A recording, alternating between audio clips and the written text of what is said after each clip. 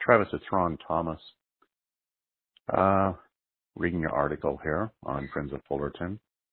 And if you want to talk about it, I'd love to talk about it. I find it's very inaccurate.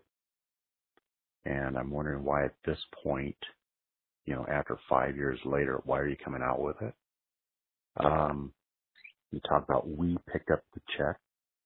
Well, there's your inaccuracy again. It was all done through insurance. But you probably knew that before you wrote this. And just all the other bullshit in here. I'm wondering why you're doing it. And you have no idea what I've done with the money. No idea at all. And yet you go on to slander me even further in this article. Want to talk about it? Give me a call.